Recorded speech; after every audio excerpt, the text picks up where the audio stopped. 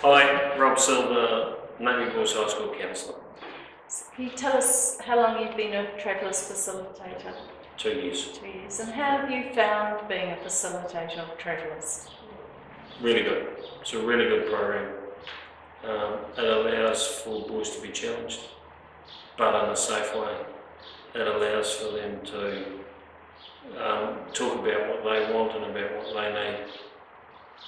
But it also allows for us to be as general as we need to be.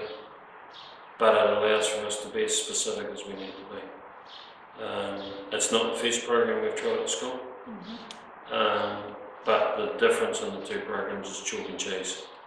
And we only tried the other one for 1 year, and we wouldn't go back to it. It just doesn't do the same stuff, and it doesn't meet the needs of the kids in the same way. So how many groups has Napier Boys High School run now? We've done 6. I co-facilitate with a teacher, so we base our program around her free times, and she and I have done 4 together, and then we have 2 RTLBs who are part of the program, and they've done 2 programs and they do the same time every week, and because of our rotating timetable, that means our boys don't ever come up with the same subject very regularly, so it works well. And thinking about a group of boys going through the program and they're on that journey of Travellers, what sort of things have you noticed about individual boys or the group? In terms of the group grows through the sessions. In what way grows? Becomes more talkative, becomes more friendly, becomes more relaxed, becomes more open, becomes more trusting of each other. In the groups that we've run here, I'm yet to hear of a case of broken confidentiality, and we set the rules together, and because of the way that setup works, the boys contribute, teachers contribute, facilitators contribute, and we get out of it the rules we need. But the kids are not stupid and know what we're looking for. So generally there's that positive stuff come through. But there's also very much the individual stuff that you're also alluding to. There's the kid who, in our first program this year, couldn't go to class. And so was out of class because there was too much stress and too much tension in the class for him. Other kids able to cope, but he couldn't. And working on stuff like snake thoughts and ladder thoughts. Working on stuff like I'm okay just because I'm okay.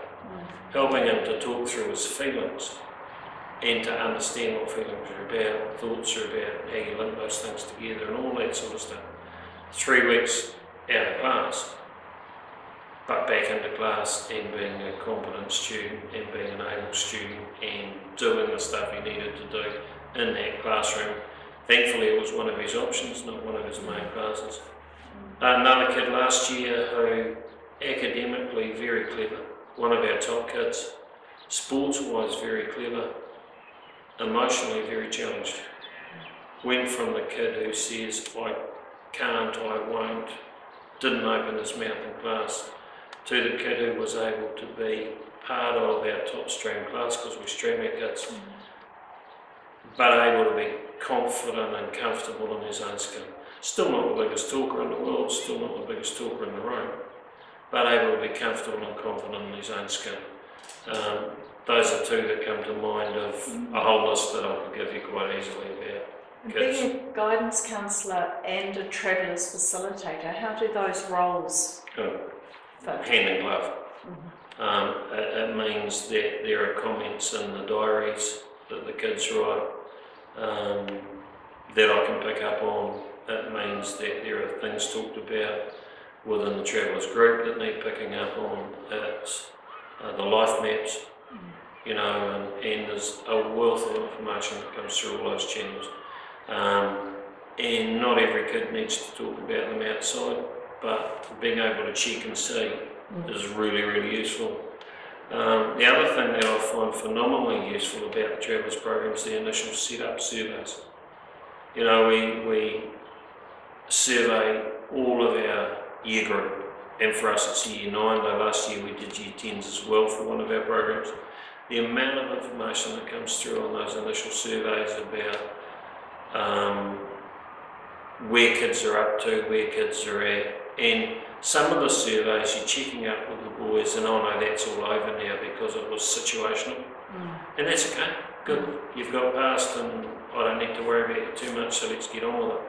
But for other kids there are some deep-seated held thoughts, attitudes, values, and it's those surveys that just, they're gold, and we're really grateful to be able to have them and to be able to use them and to be able to base our travellers groups around them. But it's also the kids who are more high need than that we find out about. And we've got all sorts of methods in schools for assessing kids, but we're still finding kids who don't fit onto the other assessments that we've got. We find kids who have come from an intermediate or a contributing school, lovely kid, da da da da da. But what's written on the survey tells us that these kids need some special attention. We don't have any way of finding that out. And to be able to find it out at year 9 makes a difference for them for the next several years. So, well, I'm imagining that because we haven't had several years, but the kid I talked about from the top bus, I catch up with him every now and again and see how things are going. He's still talking positively about his travellers experience 18 months later. So the travellers' weekly sessions are important. The travellers' paperwork that goes with the weekly sessions is important. The survey stuff, we got no way else of getting that information except out of the babes themselves, and they tell us. So it's the whole package. It's a really good package and it works really well. And knowing that we can ring Skylight anytime we need to and say help, also invaluable. So it's the mixture of stuff and the contact that we get. And yeah. Thank you. Welcome.